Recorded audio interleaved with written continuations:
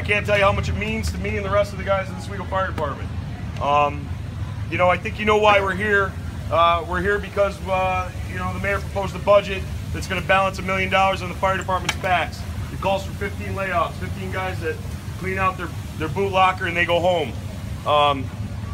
He says it's not going to cut public safety, but when you cut a department by 27%, I don't know that's that hard to argue with.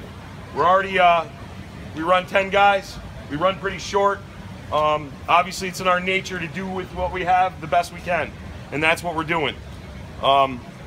We hope that we can sit down with them, we can get with the council, they can sharpen their pencils, and they can lessen the effects to the one department that's going to suffer in this whole thing.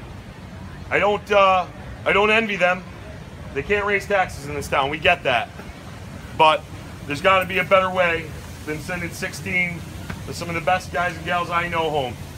So I want you to continue your support for the guys that are on the chopping block. I want you to know that it's what we do is we don't give up. You know, these last couple days, I felt like we were in a fire minus the flames in the building. Because the way you guys have stepped up, supported each other, makes me proud to be here and proud to represent this union.